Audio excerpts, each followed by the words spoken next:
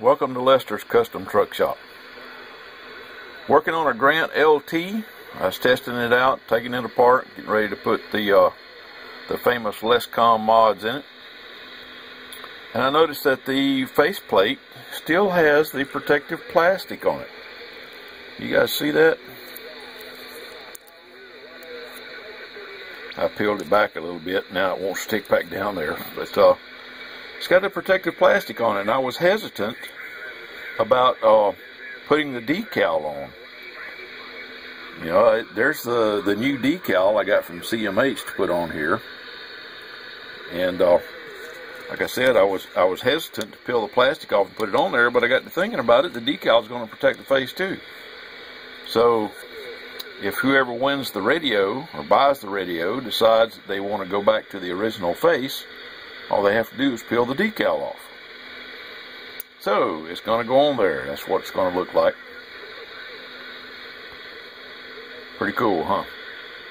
Alright, more to come. Okay. Told you I'd be back. Here's the inside of that that GrantLT. Untouched. Well, I like to get them like that. It does have the dynamic squelch, or sound squelch, I think they call it. The limiters haven't been cut out. I mean, the radio is just beautiful. I like to get them like this. And you can see I've taken the ribbon cable and the channel selector out, getting it ready for the adapters. But you can also see that no one's been playing around with the runs. Bottom of the radio is really looks nice. I don't think the final or the driver has ever been changed.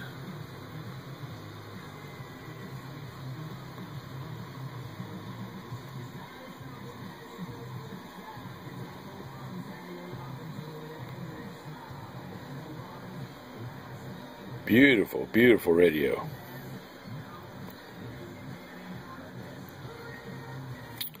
Okay, I'm getting ready to get started on it. Meter's in pretty good shape. I hadn't decided if I'm going to leave that in or take it out. I don't know if I'm going to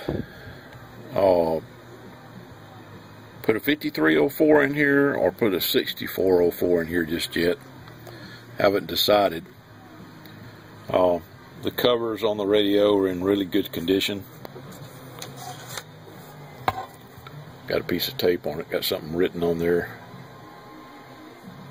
I can't read what it says now.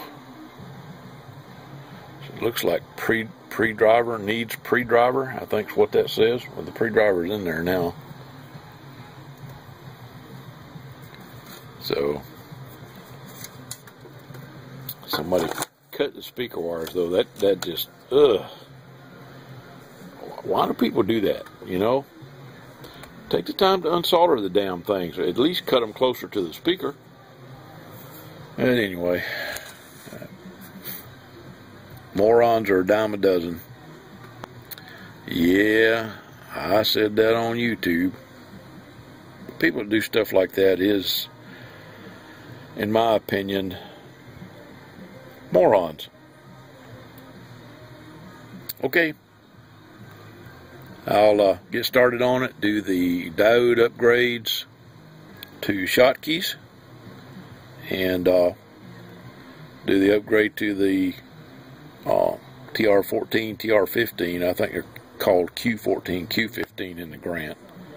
But it's the same thing. Alright, I'll be back. Hello folks, this is Les at LesComm. Just finished wiring up a LC6404 in a GrantLT. Just listening to traffic on 10 meters. Use the scan function to find these guys. Bravo, Echo Bravo, you 5 and 9. Turn it down a little bit. Of course, the wires look like a rat's nest right now, but that will be taken care of here shortly. Going to tie these up. Just wanted to show you the radio working on 10 meters. I've got the volume turned almost all the way down. This guy's still booming in here.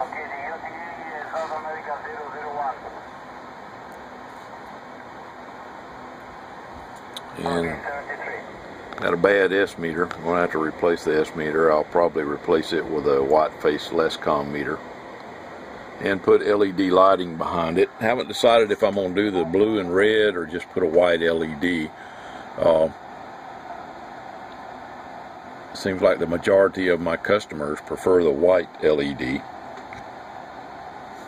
instead of the blue and red. You know, it's blue on receive and red on transmit. But the theme of this radio is going to be blue. But this is an excellent, excellent, excellent radio. The GrantXL and the GrantLT would be the next generation Cobra 148 if Cobra had stayed with Unidon as their manufacturer. These boards, the quality on these boards are excellent. In fact, they're better than the Philippine 148. And these radios are all made in the Philippines. This is a GrantXL I've got right here. You can see right there, made in the Philippines. Made in the same factory as the Cobra 148 Philippine radios were. Here's one that doesn't have the LesComm board in it, so you can see it a little better. It's the next one I'm going to be working on. I really, really like these GrantXLs and LTs. I like the LT or the GrantXLs better because it's easier for me to modify the switches and stuff up front. These have a light panel that lights up the controls around the face. That's what it's going to be. This one. It's going on the one on the LT I'm working on now. I mean, it looks really neat at night, all lit up, but you can't put. I like to use the toggles, but because of the way this lighting PC board is, you can't mount the toggles. So what I've had to do is modify a couple of the switch holes a little bit so that I could use the momentary switches that I bought for the new Cobra 148s. I can use those in there. They're momentary as well. For the get save and the band up down switch, I was able to get those to work in there. And as you can see, I've got the counter harness already wired up, hooked up to run a FC390 or FC347, either one.